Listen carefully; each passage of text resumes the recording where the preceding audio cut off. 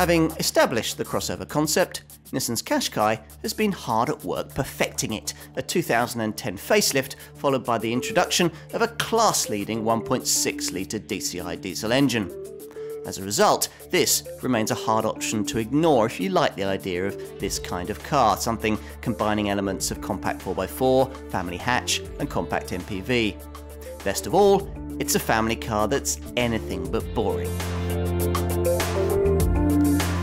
If ever a car can be said to have reinvented its brand, it's this one, Nissan's Qashqai. In fact, you could easily contend that this model reinvented the whole market for family cars. Prior to its launch in 2007, after all, those looking to buy a vehicle above the small car sector and wanting a versatile and relatively affordable runabout had only 4 kinds of cars that they could buy. A Focus-size family hatch, a Mondeo-style medium-range model, or for the more daring, compact versions of either 4x4s or MPVs. Now, Nissan's brilliance was in deciding to create a design that brought together elements of all of these types of models into one affordable, practical and also desirable package. And so the modern crossover vehicle was born. Sure enough, it offered the manoeuvrability of a family hatch, along, to some extent at least, with the space of something Mondeo-sized and some of the off-piste stability of a soft-roading 4x4, along with a little of that genre's SUV-style appeal. MPV versatility was even added to the mix when in 2009 a Qashqai Plus 2 variant with 7 seats was launched. But of course, competitive brands were watching, and by early 2010, the crossover market that Qashqai had created was filling out with rivals like Peugeot's 3008, BMW's X1 and Skoda's Yeti. Nissan responded with this heavily revised second-generation version, a car that was smarter and cleverer, but crucially not quite as efficient as the best from the new wave of crossover competition, as rivals just kept on coming. But here's a Qashqai that is, launched in the autumn of 2011 and powered by a 130 brake horsepower 1.6-litre DCI diesel that decimates every other engine in the range when it comes to performance, fuel economy and emissions. More importantly for Nissan, it grabs back class leadership in all of these areas, just as new crossover rivals like Audi's Q3, Subaru's XV and Mazda's CX-5 were beginning to look more credible. As a result, the provision of this engine looks to have returned this model to a position at or near the top of its class. But in practice, well, let's put this car to the test and find out. If you want a crossover model of this kind, then this one remains the benchmark, especially when it comes to on-tarmac driving dynamics. As with all its like-minded rivals, this car aims to offer everything that people like about butch-looking SUVs in a more practical and affordable family hatch-shaped package. So you get all the looks without any of the compromises you'll not want to make if you never go off-road. So curbs can be mounted and unmade roads traversed, but you'll need to leave the Serengeti to Ranulph Fiennes, although four-wheel drive is an option to help with muddy car parks and snowy driveways. At the wheel, it feels like a normal family hatch in which you simply sit a little higher. Nice, but trying to convince something that looks and feels like an SUV to handle like a car is no easy task. After all, conventional wisdom suggests that the higher you make a vehicle, and this one sits about 15 centimetres higher off the ground than a typical Golf or Focus family hatch, then the more it will roll. But Nissan's British Cranfield engineers clearly don't believe in conventional wisdom, because this Qashqai manages to deliver its tall stance and supple multi-link suspension, the supple ride it produces, without torque-responsive handling becoming a casualty in the process. A truly class-leading family hatchback, say Ford's Focus, is rather better of course, but it can't offer this car's wide range of attributes, further improved since the 2010 facelift by revised damper settings which have improved comfort and responsiveness. Even better news is that the brakes are strong The standard 6-speed gearbox reasonably slick, and even the electric power steering quite responsive. And refinement? Well, that wasn't really a strong point of the original version of this car, especially compared to rivals like Peugeot's 3008. But it's been much improved on this revised version thanks to extra noise insulation and an acoustic windscreen. As for engines, well, the entry-level petrol and diesel units, that's a 117 PS 1.6 litre petrol or a 110 PS 1.5 litre DCI diesel, well, they struggle a little to move nearly 1.5 tonnes of metalwork along, but they still manage rest to 60 in around 12 seconds on the way to a top speed in the region of about 110 miles an hour. More relaxed is the variant that I'm driving here, equipped with the pick of the engines offered across the Qashqai range, a 130 PS 1.6 litre DCI diesel, co-developed with Nissan's alliance partner Renault. And a very good unit it is too, smooth to the throttle but without the narrow all-in-a-rush power band that often blights turbo diesels. Okay, so it's not lightning quick. Rest to 60 takes just over 10 seconds on the way to a top speed of 118 miles an hour. But it's a lot quicker than you'd expect from a crossover model capable of delivering a 63 miles to the gallon combined cycle fuel figure and a sub 120 grams per kilometre of CO2 reading. An expensive option on both this model and the top 140 PS 2 litre petrol variant is Nissan's all-mode four-wheel drive system. Now, depending on how you twist the rotary controller down here behind the gear stick, it can either be left in two-wheel drive, switched to auto to shuttle torque backwards or forwards as required, or switched into lock, where torque is split to a set 50-50 front to rear, so that you can extricate yourself from slipperier situations. Now, it isn't enough to make this Qashqai into any kind of serious off-roader. There isn't enough ground clearance really for that, but it would be useful in a snowy snap. So what do we have here? Well, a car that's between 10 and 15 centimetres taller and longer than an average Golf or Focus-sized family hatch, but also one that's about the same amount shorter and lower than a small Freelander style SUV. Styling wise, it's really a tale of two halves. The bottom half butch and SUV-like, the top half sleeker and racy. Now, it sounds like a potentially disastrous aesthetic recipe, but penman Stefan Schwartz has pulled it off and managed not to spoil a good thing by going too far with the 2010 facelift. For this, he smartened up the bonnet, the front bumper, the wings, the front grille and the headlamps, but the effect remains pretty much the same as before, if a little more distinctive and upmarket. It's a look continued at the rear, where there are subtle aerodynamic tweaks and LED rear lights. Overall then, still the best looking crossover model on sale, an accolade that holds true even, somewhat surprisingly, if you go for the stretched 7-seat Qashqai Plus 2 variant. Now this, thanks to an addition of 135mm in the wheelbase and an extra 75mm on the rear overhang, can accommodate a couple of extra two fold-out seats in the boot.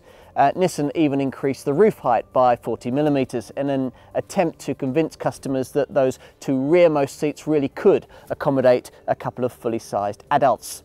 Sadly, that's not really the case, although they will suffice for shorter journeys and they'll be fine for the carriage of small children.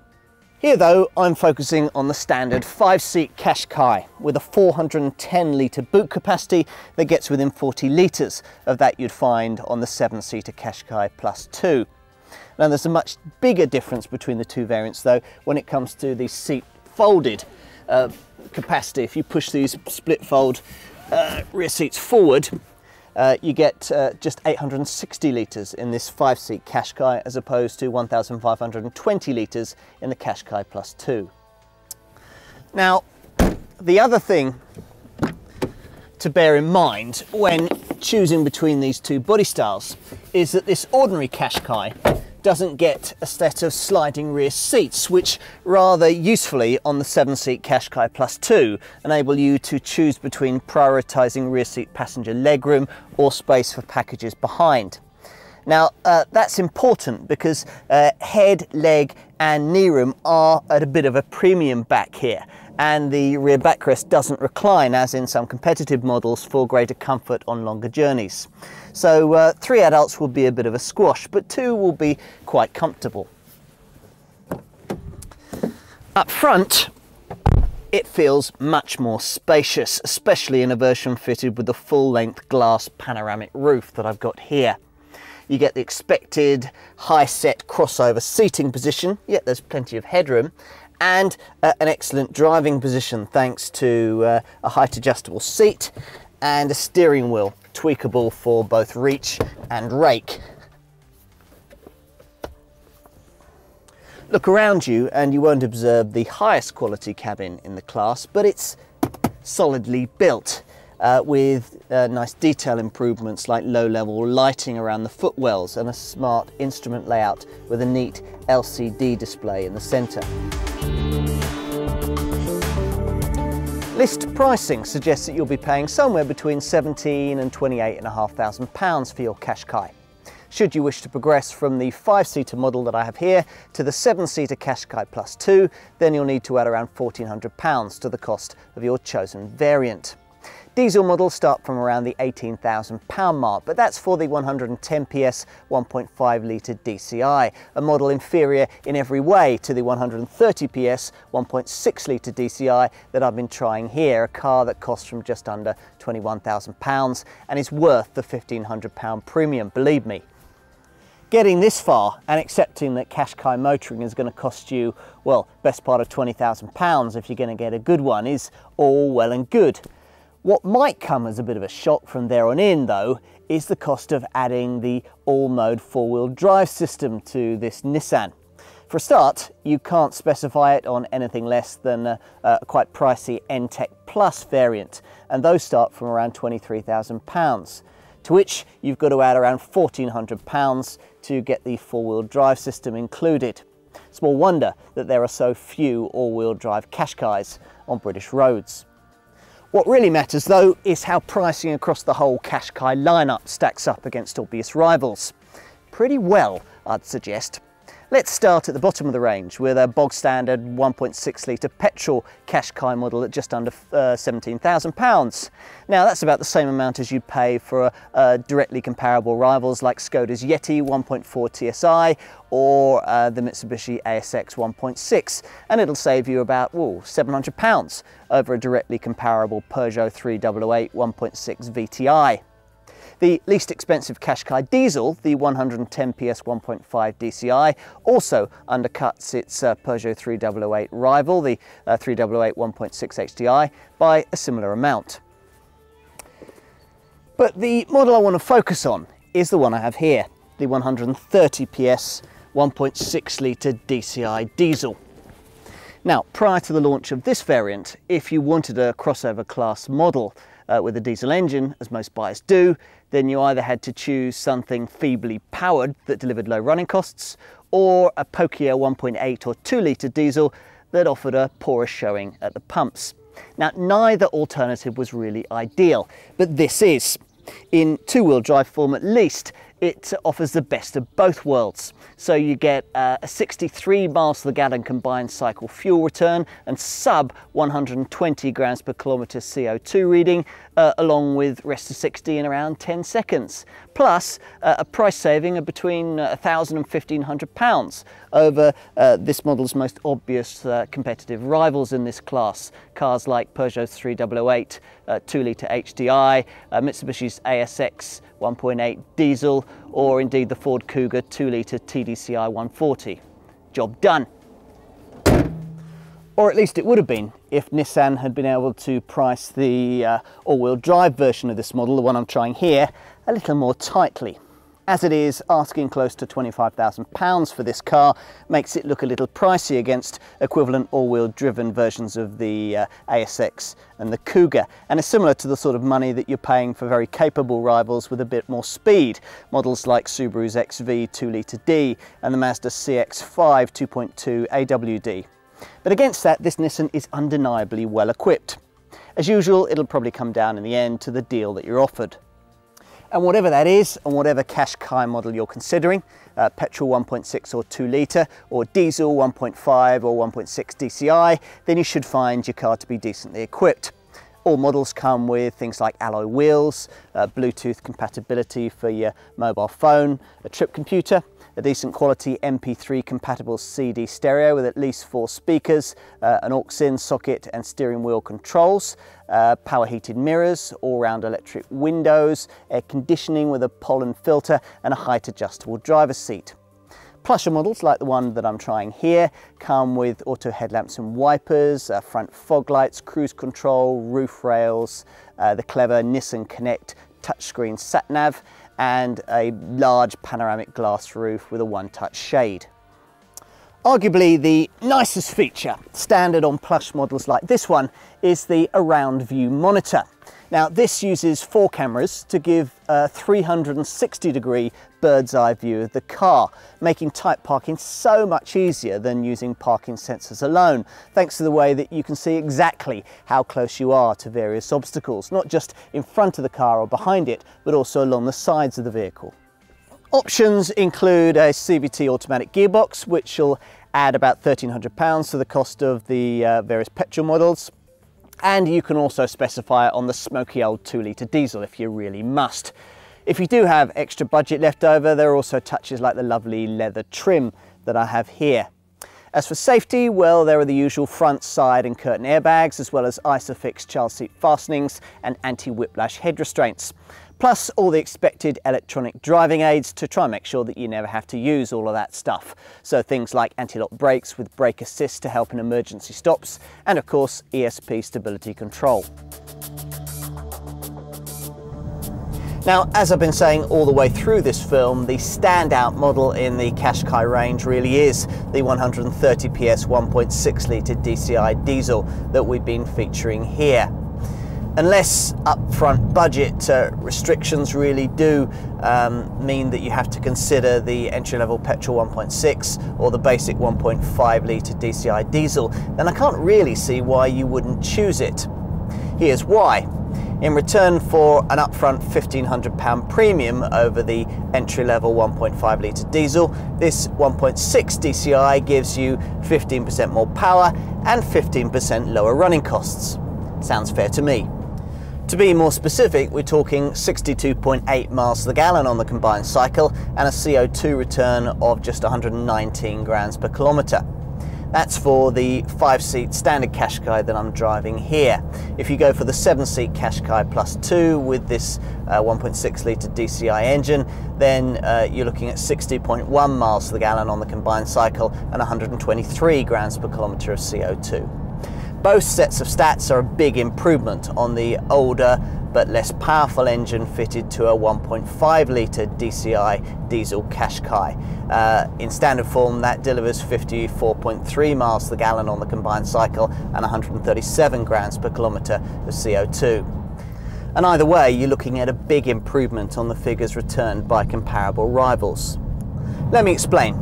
If you're looking at diesel crossover models, then you'd need one with between 140 and 150 PS to match this Nissan's performance, in which case you'd also be looking at a car that would go more than 10 fewer miles on every gallon and would return you a CO2 reading of up around 150 grams per kilometre that would make a big impact on your tax liability. Now, all of that assumes that you're looking at the 2-wheel drive version of this car. Opting for it with Nissan's all-mode 4-wheel drive system, as I have here, makes a fair difference to those running cost stats.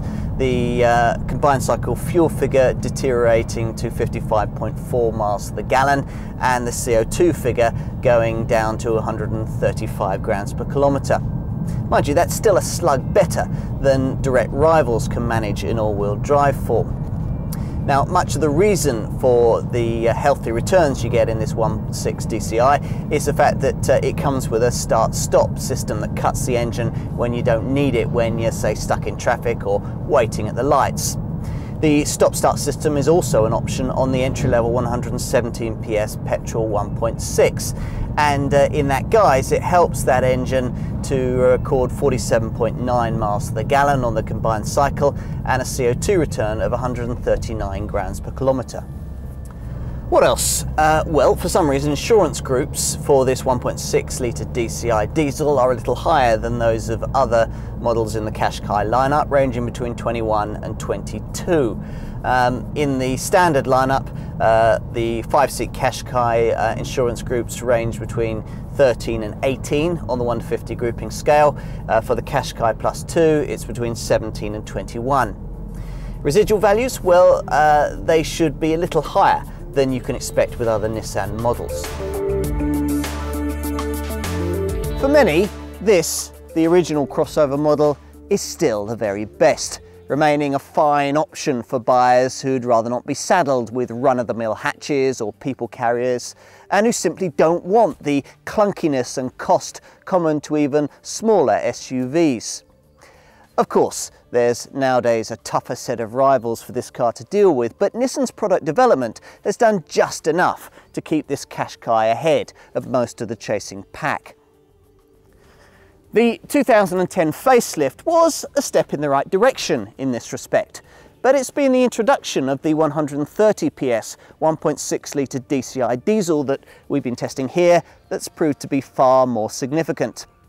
With sales no longer dependent on the entry-level petrol 1.6 litre variant that most UK customers used to choose, this Qashqai now has a much wider range of talents to offer potential buyers, people who might otherwise have been swayed by the competing charms of more recently introduced rivals.